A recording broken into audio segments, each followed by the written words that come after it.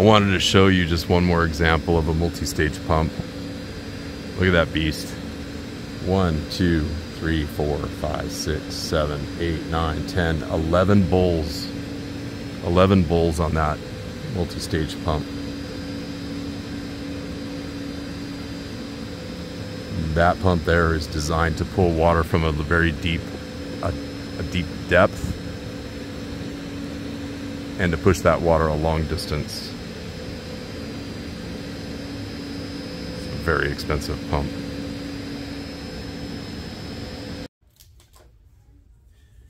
We've already completed one video on certification centrifugal pumps. Stuff happens. I'm gonna tumble over my words once in a while, and I'm not gonna edit that out of the video. So we've already completed one video on centrifugal pumps. General information, just to get us started thinking about centrifugal pumps. This next video and lecture is hands-on centrifugal pumps. So what you're not going to see to my students here is the video that we've shot out in the field with centrifugal pumps. But you'll see it in the video when it hits YouTube next week, the next week or two. Okay, let's start with the well site.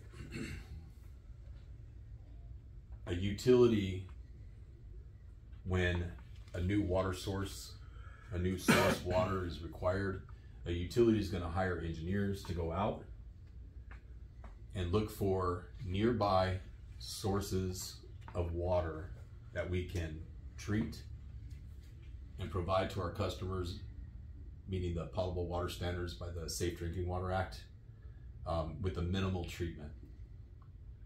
One of our jobs as an operator is to be efficient, and part of being efficient means doing things at the right cost. We don't want to spend too much money. We don't want to spend too little money and not do the job right. So developing a well site will include identifying potential sources of pollution. A well cannot be built within 200 feet of a known source of pollution. So some of these things can be like dairies that are either active or have closed and been, closed out, decommissioned. It might be a landfill. It might be an industrial waste facility, a waste treatment facility where they take chemicals, even radioactive chemicals, and treat them. And so we don't want our wells to be within 200 feet of sites like that. In fact, in some cases, we want them to be much more remote or away from those potential sources of pollution. We're going to talk about grout and concrete. So when a well is being developed, first, once we've identified that, hey, we're going to dig a well, we're going to do it right here. They've already done all the geological research. They've already done test wells. They already have an idea of how much water is available in that well site, in that aquifer, how much water can be pumped out, and that could be in GPMs. It could also be in gallons over a period of time.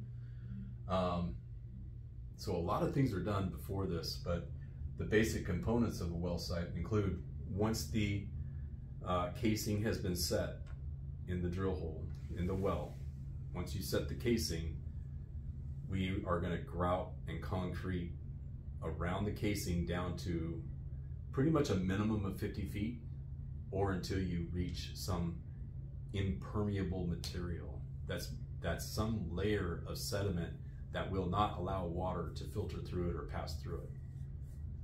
So we're going to secure that casing with grout and concrete, and this is a case-by-case basis. It just depends on the geological structures beneath the ground where the well is dug. We will set a wellhead on top of the casing. The wellhead is a structure, and it depends on the type of pump that you're using as well, but it's a structure that'll fit on the wellhead to take the components, whether it's a pump where the motor is sitting at that level or at that grade. there's a couple of different motors and pumps that we use in this industry for well sites, and we're going to go over that here in a few minutes. The sanitary seal is a rubber or neoprene material that sits between the wellhead and the casing.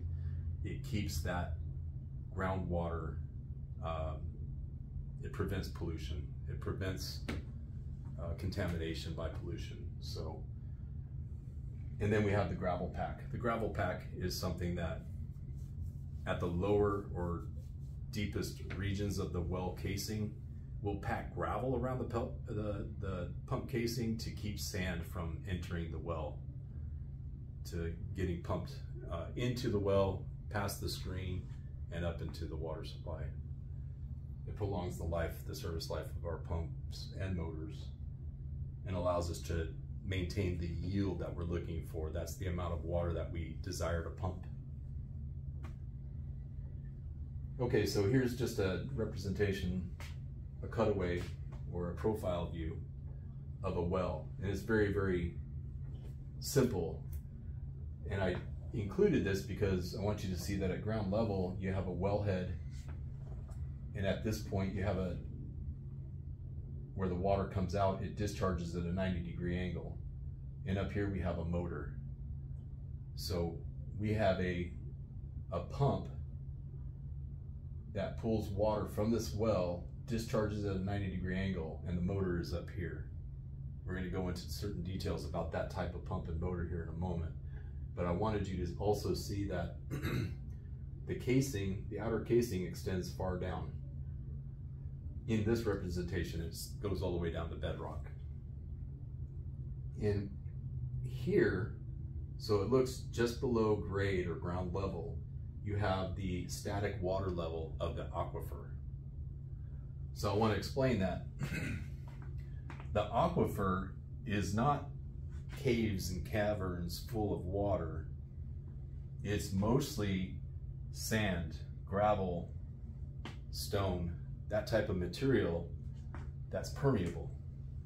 It allows water to flow through it. Now it flows very, very slowly, but the water flows through it, and it's a natural filter action.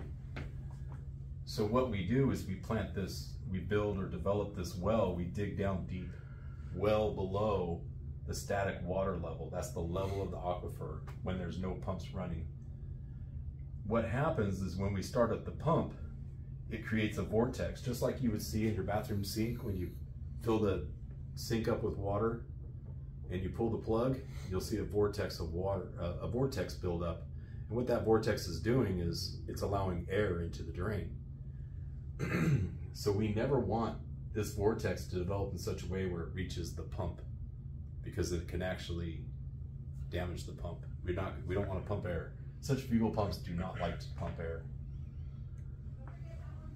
So I'm explaining some of this to you, and you're going to see it in your study material, because even though this is geared towards more of a water treatment plant operator, it's important for the distribution operator to understand source water well sites, the basic functions of them, what types of pumps they use, and how that water gets delivered into the distribution system.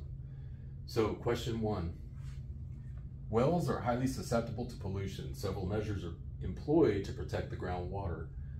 This is used to prevent the well from caving in. What do you think the answer is? Well, would be consider your sanitary seal at that point, or either that or your gravel pad. This is used to prevent the well from caving in. No, your cement grout. Sorry. Yeah, it's your cement and your grout, right? I was reading that one wrong. Yeah, that's okay. That's all right. This is new information for my crew. We've been developing this information pretty quickly, and I don't always get the study guides out to them with enough time for them to read through them and study them first. So I'm hitting them. I'm testing them today. Number 2, welding the wellhead to the casing may be an option. Otherwise, name the component used when connecting the wellhead to the pump casing. That would be your Sanitary seal. Yeah. Very good. Very good.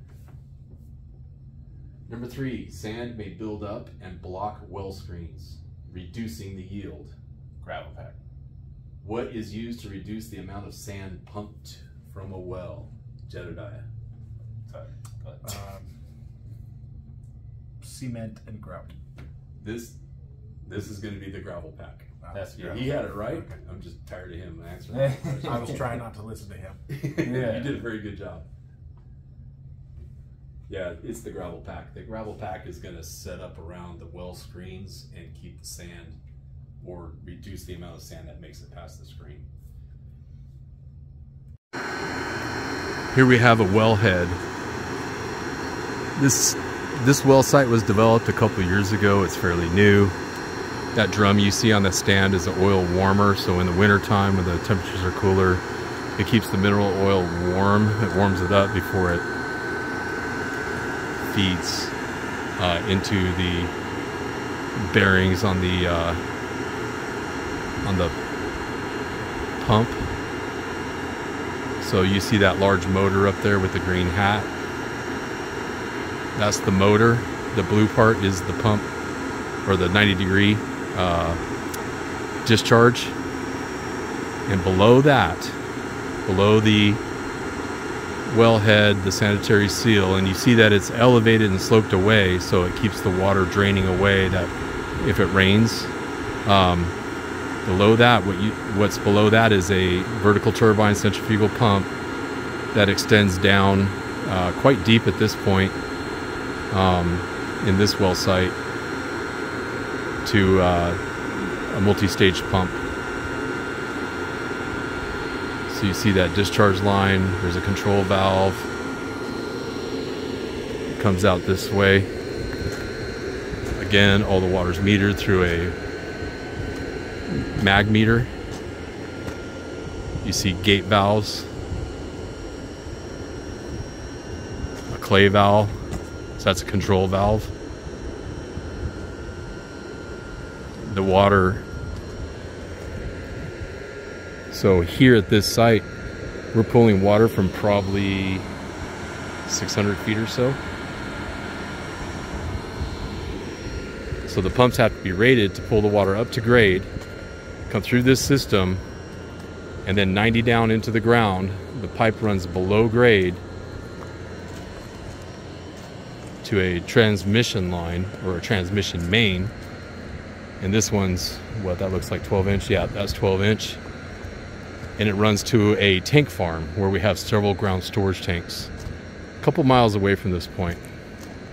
And it's that well motor, or that well pump, that's rated to push water all the, from some 600 feet down all the way up to ground level, and then away a couple miles.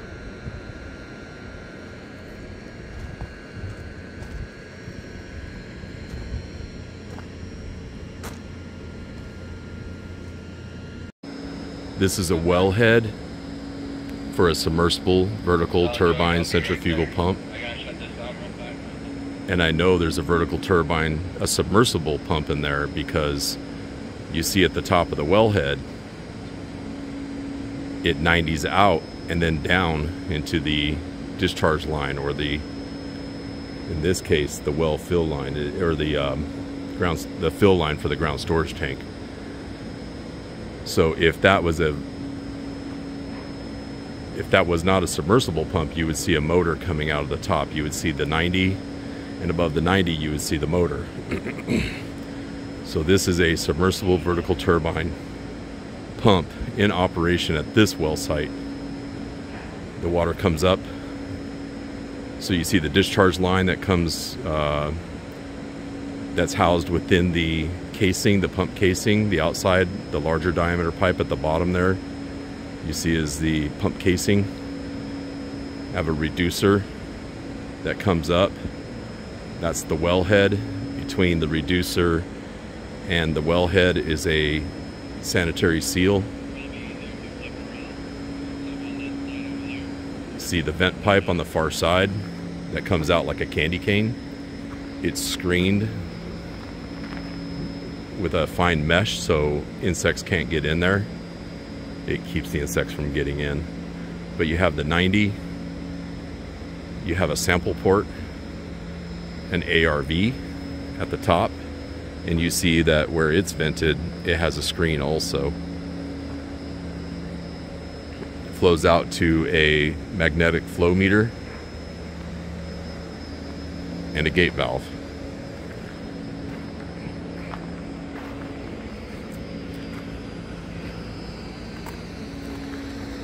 Real quick lesson on this gate valve. You see at the very top, you see the two bolts here. So this device here, this is called a packing gland. So below this, there's a packing. It's square braided stock. It's kind of like a shoelace, but it's square braided. It's very thick. It's infused with Teflon, and what that does is it keeps the water from leaking out. If it does start to leak, and of course this is covered in tinemic, we would have to break through the coating. The tinemic protects everything from the sun and weather and things like that, but we would have to break through the coating and adjust these two nuts a quarter turn at a time to press that packing gland down on the packing to stop the leaking. This one looks like it's pretty close. The tolerances are very, very close, so most likely if this begins to leak, instead of tightening it, we would have to take this out of service, isolate it off, remove the packing, and replace the packing.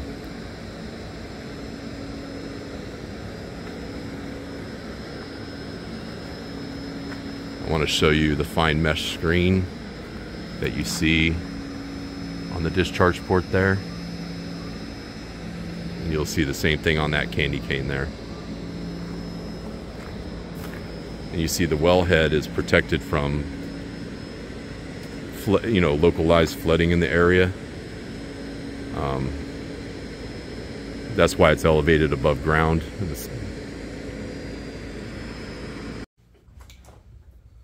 Question 4, what is the minimum distance a well may be located from a potential source of pollution? That's going to be C, 200 feet. 200 feet, very good. And that really is a minimum of 200 feet.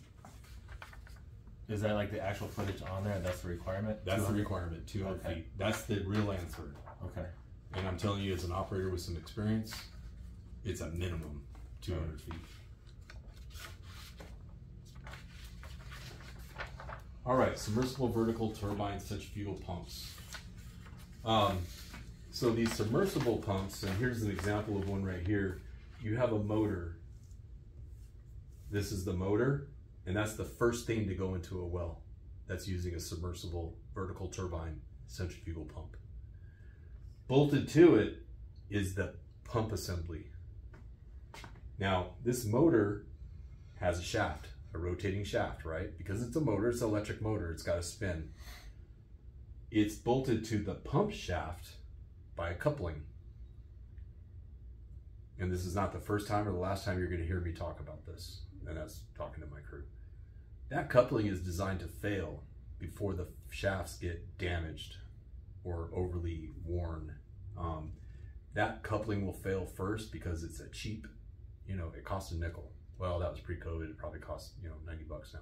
Yeah. So, but the motor goes in first. Then we have the pump assembly, which is bolted to the motor. Now, you see on this pump assembly, we have 1, 2, 3, 4 bowls. That's what we call them. We call these bowls. This is a multi-stage pump, vertical turbine, centrifugal pump. It has multiple impellers. So you can think of each bowl as you would think of a volute. 4 bowls or 4 volutes. Each one houses an impeller. Each one has the same specifications as the others. So water once this gets set in the well, the motor is activated, the impellers start to spin, it pulls water through this screen. This here is the screen, pulls water in, it goes through the first pump or the first impeller and bowl to the next one, then the third one, then the fourth one. And then above this pump assembly, is the discharge piping. All of this is contained within the casing of the well. So the casing of the well outside of this assembly, the pump assembly and the motor, is full of water. When the motor kicks on and the pump starts pulling water, it's going to suck water from out of the casing and up the pipe, the discharge pipe, all the way to the surface. Once it gets to the surface, it has a 90-degree discharge, and it takes the water away to our ground storage tank. This is a second type of pump.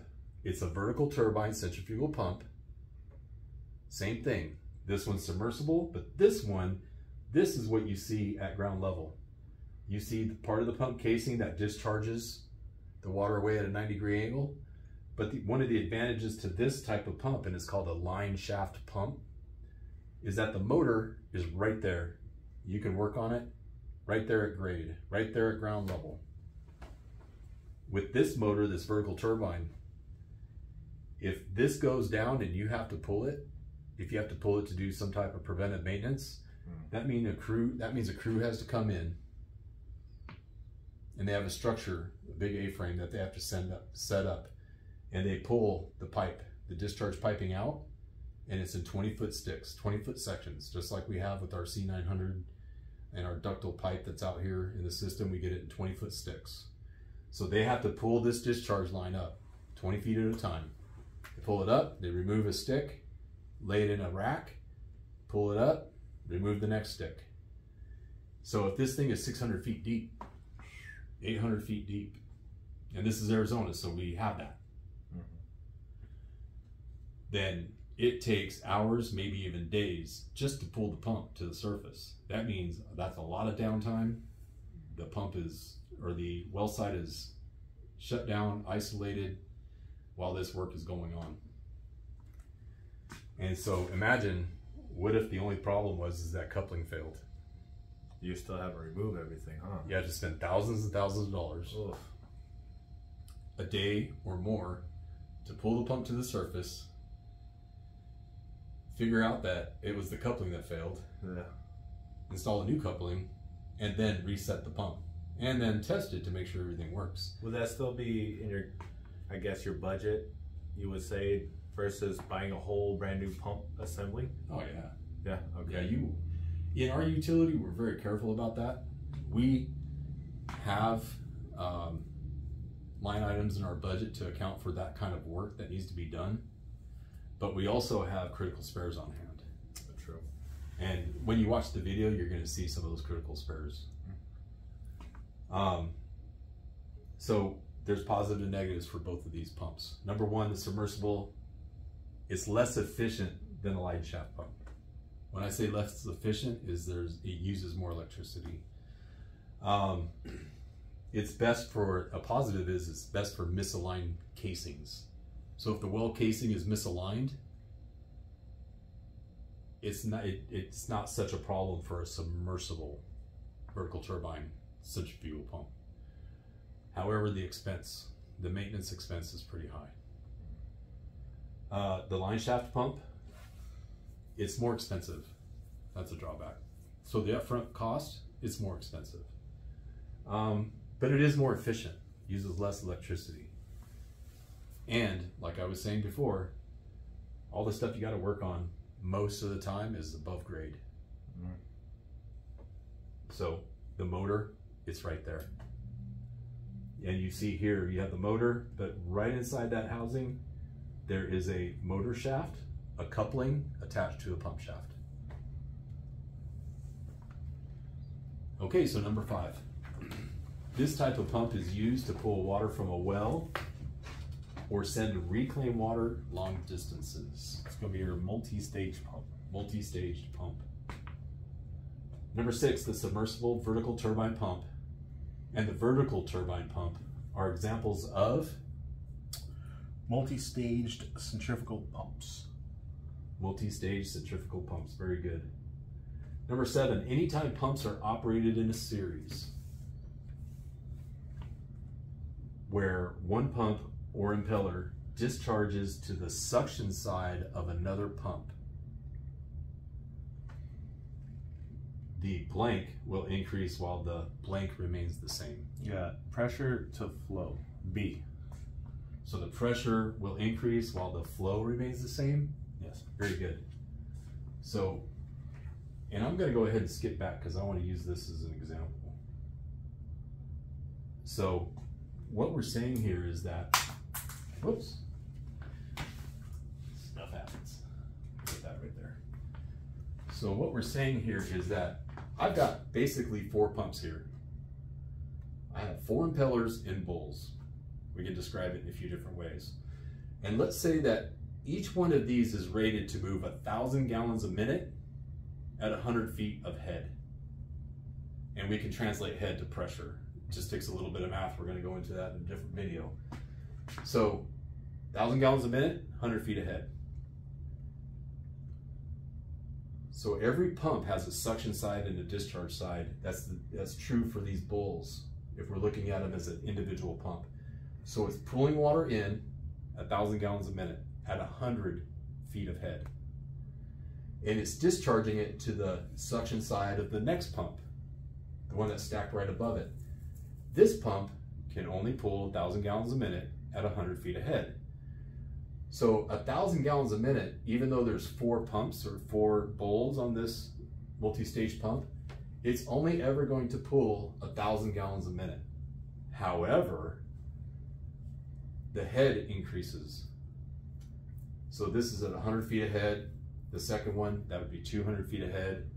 Then we get to 300 feet ahead and 400 feet ahead, which means we can send the water up that column a greater height.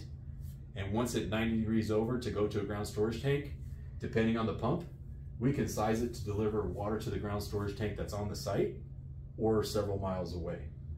It just depends on what we're trying to accomplish.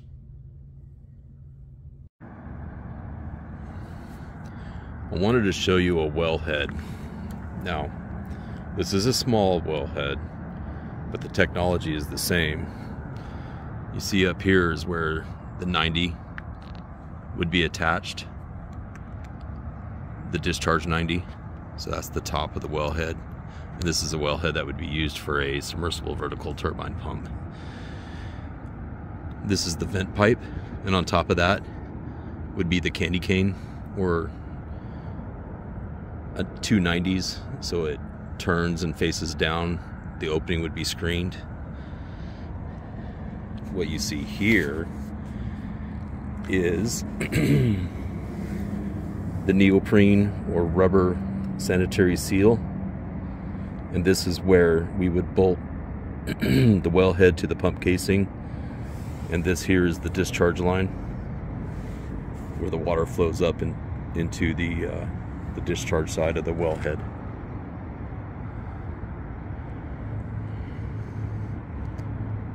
This one's older, it's been taken out of service, but you see that seal is held up pretty tight. It's gotten old and worn on the side, but it was still a good seal.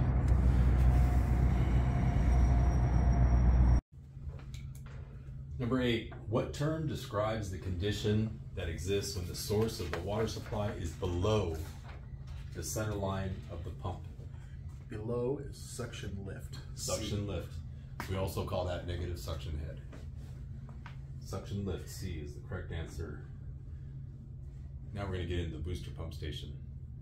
Most of the pumps that we use in the water wastewater industry are centrifugal pumps.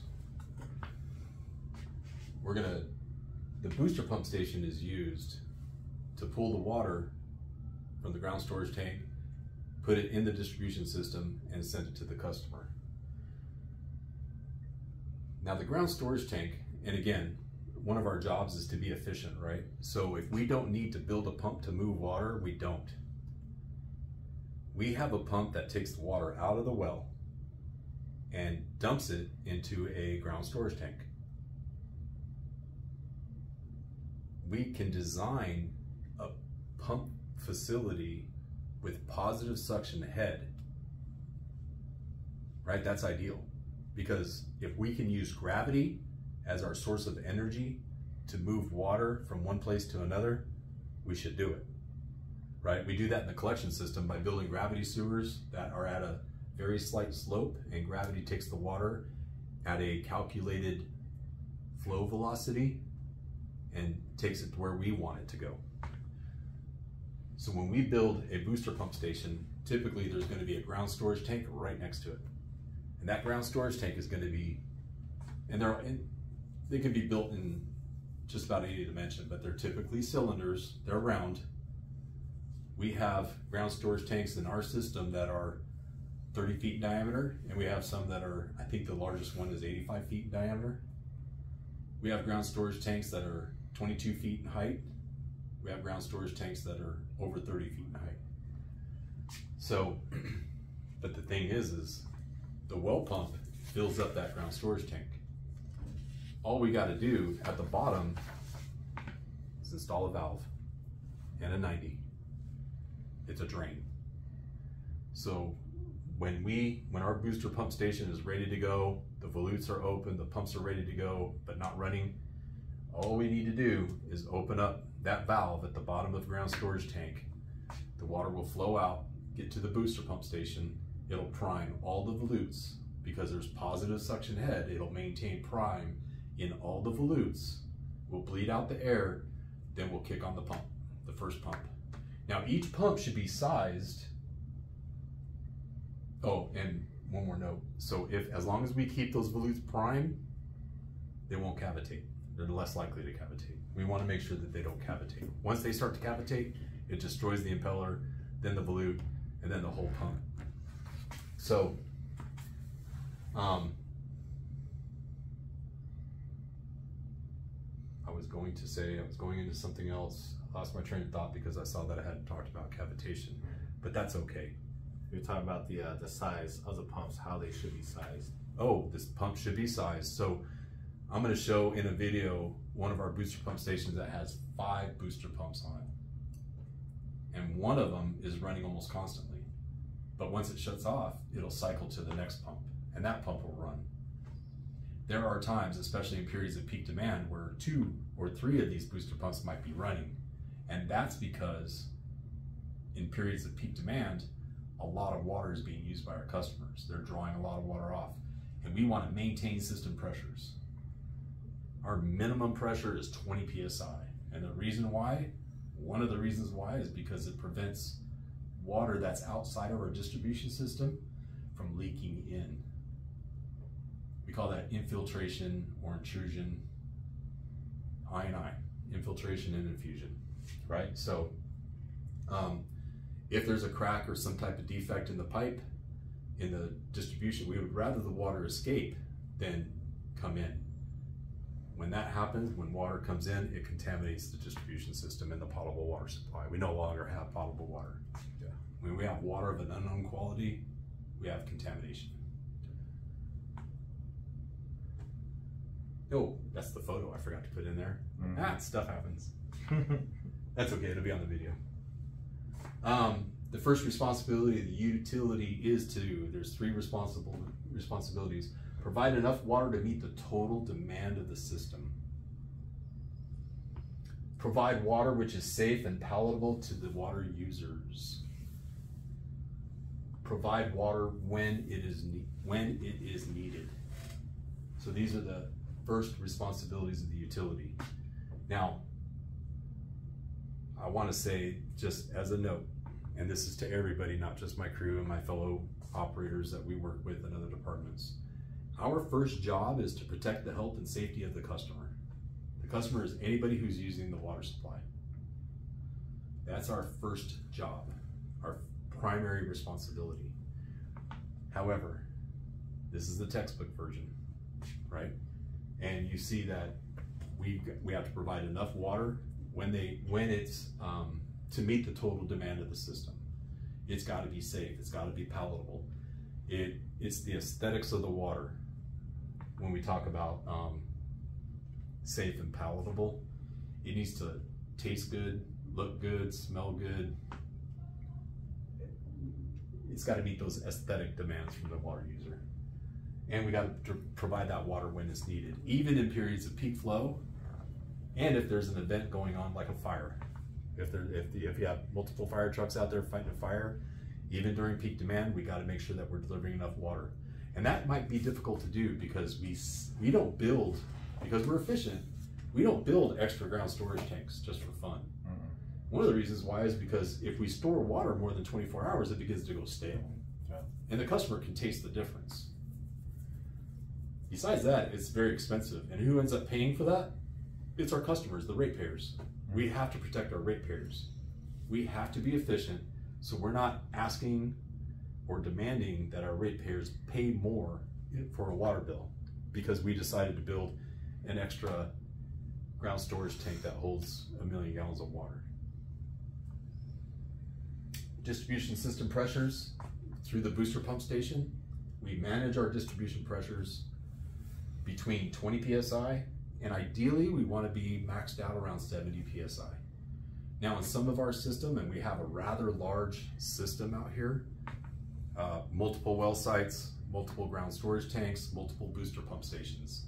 And in some of those water systems or distribution systems, we have pressures that are above 70 psi. And in some of them, we have pressures that are lower in psi. One of the reasons why is because we're built where we're at. We have to the west a higher elevation that as it goes east, it drops down to a low elevation, and then further east, it goes back up again. It's almost like a valley. Kind of, yeah. One of our engineers calls it a taco. Ah, there you go. Which I kind of like that. At the booster pump station, we have an EPDS, entry point to the distribution system. What's significant about that is a few things. Number one is the beginning of the distribution system. You have the well site, ground storage tank, booster pump station. Once the booster pump station is putting water, discharging water, that's the entry point to the distribution system. And that's where our department takes over. That's why we control the valves right outside of a water plant. It's also a place where we can take samples.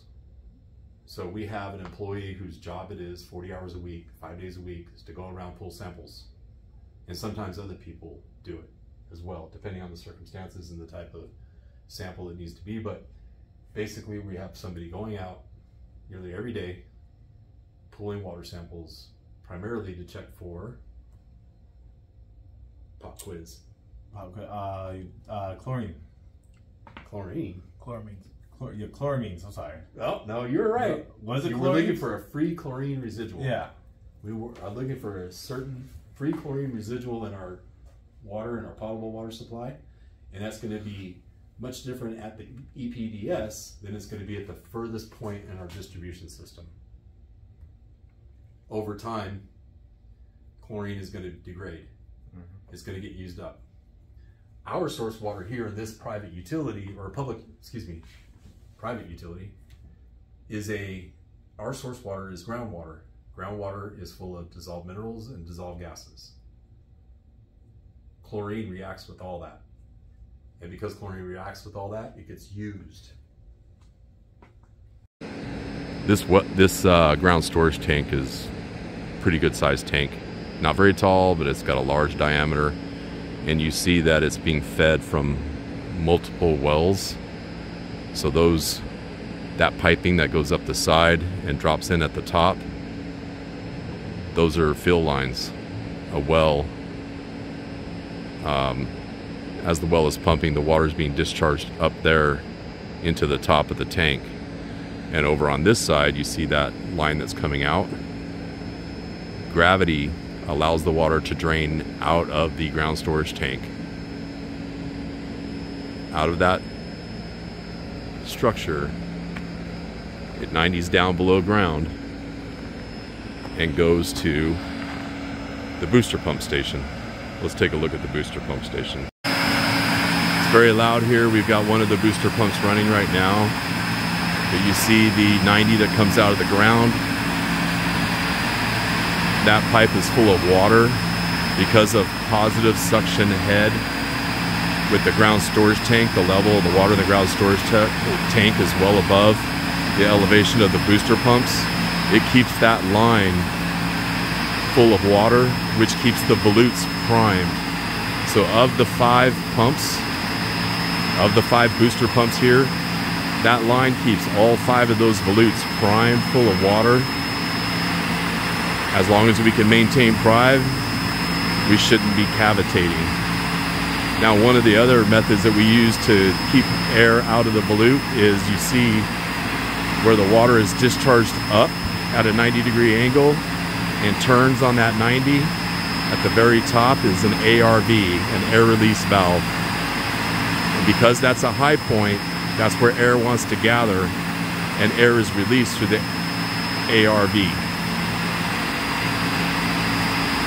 So once the water hits that discharge manifold up there at the top end, that's the EPDS, the entry point to the distribution system. When you take a close look at that, you can see that we have pressure gauges. There's a mag meter, or a magnetic flow meter, on the discharge side. You'll also see sampling ports where we can sample the water.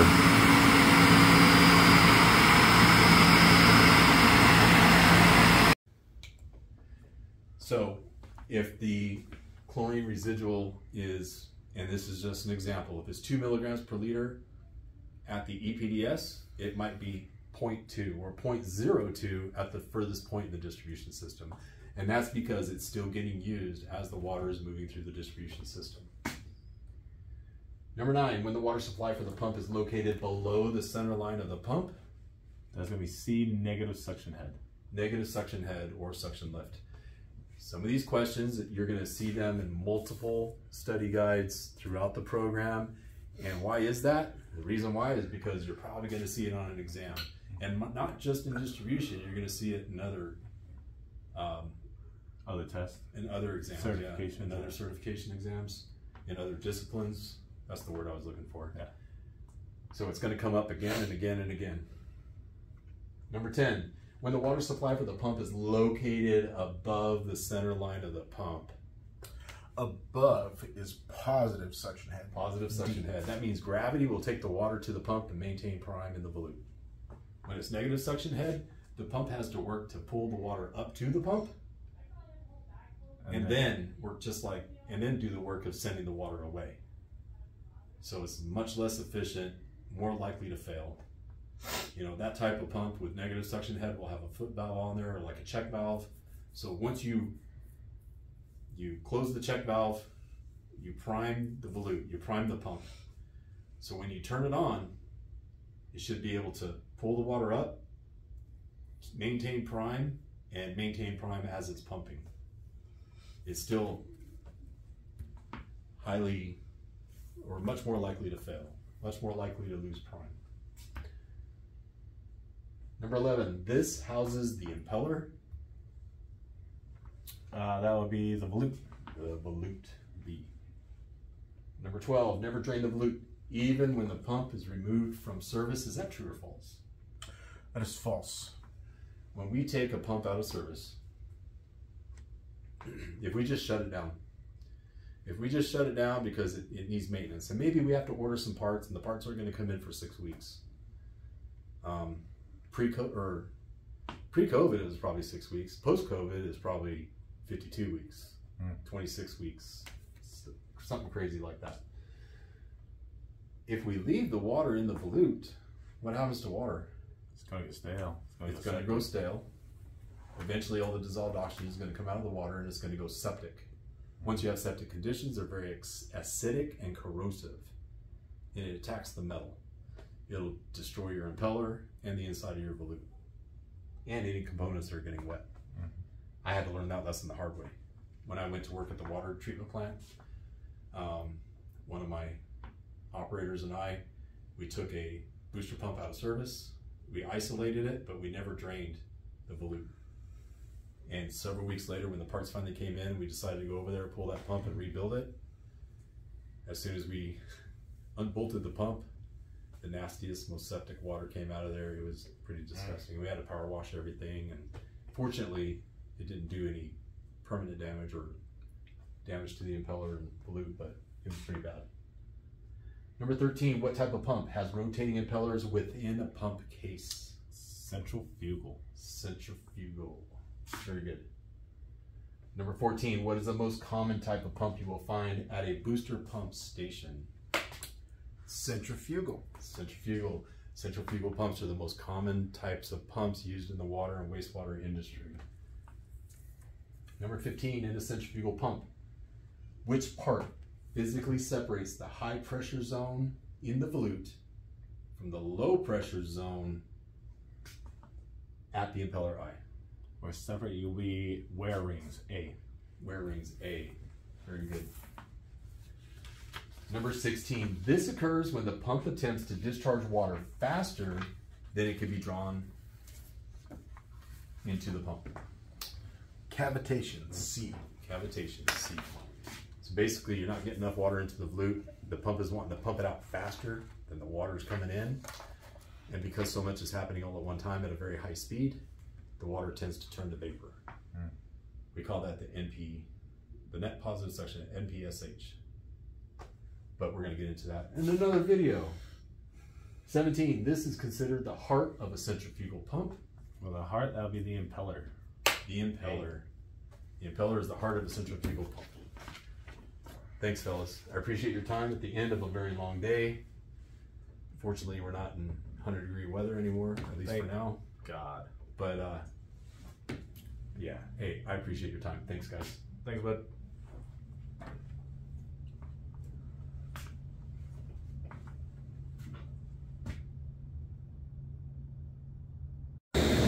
I'm at a wastewater treatment plant to pump our final effluent a couple of miles down the road where we have a recharge facility.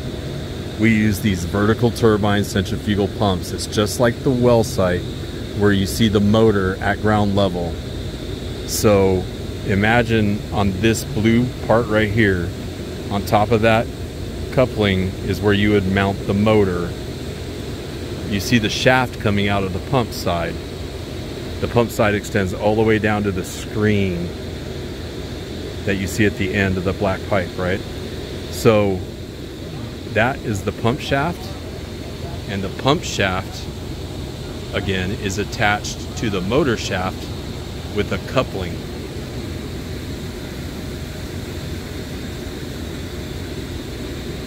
That is setting, that apparatus right there, the wellhead, is setting on the 90, the discharge 90. So you can see that the water is pumped up from down here. This is the screen. Now this one's not designed to keep out sand. The final effluent pump station is water that looks just like a glass of water from your tap. It's nice and clear. It doesn't have sand and other particulates in it like a well pump does. So this screen is has much larger openings. But what you see here is 3 bowls. 1, 2, 3. Those are 3 volutes that house 3 different impellers. By themselves, they're each a pump. They're attached to a pump shaft that extends the entire distance up to the wellhead. So the water is pulled in through the screen. It hits that first pump, and let's just pretend it's 1,000 gallons a minute at 100 feet ahead. Well, the gallons per minute will not change, but the pressure will, or the head. So if that's 100 feet ahead, you have the second bowl there, another 100 feet ahead, because they're identical. So every pump has a suction side and a discharge side.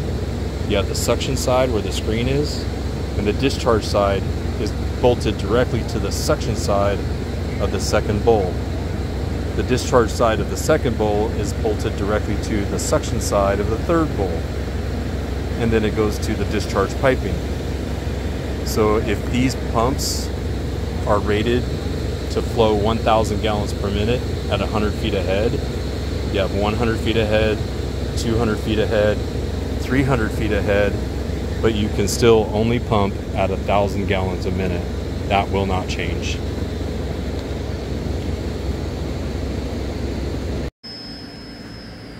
I'm at a well site with some older vertical turbine centrifugal pumps. And these are good examples of the submersibles, which you see right here. So that is the pump. You see there's 3 bulls. You see the screen at the bottom. And on this pump, it would be bolted where you see the screen to this cylinder to the right. That's the motor. So the bottom of the motor is at the bottom of this support structure here. You see how tall that motor is, and at the top they've got it covered up to protect the electrical on the top side. So this pump here with 3 bulls, this multi-stage pump, would be bolted to the top of that motor. And then above the pump, you would connect the discharge pipe. The discharge pipe is connected all the way to the surface. So as this motor and pump is being lowered down into the well, 20-foot sections of discharge pipe is being attached to it. You see another 3-stage pump.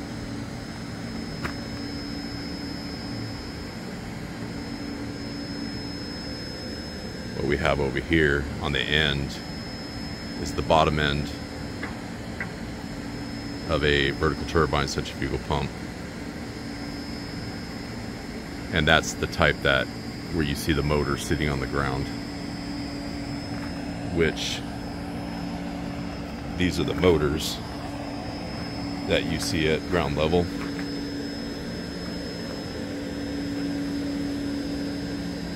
So out here in Arizona, especially in the area where I live and work, we see these, farmers use these to pull water from channels, from canals. And this is the motor that's sitting on the ground or at ground level. And on the far right in the rack, you see the multi-stage pump that would be attached below this. There's a pretty good sized motor there. A spare that's brand new.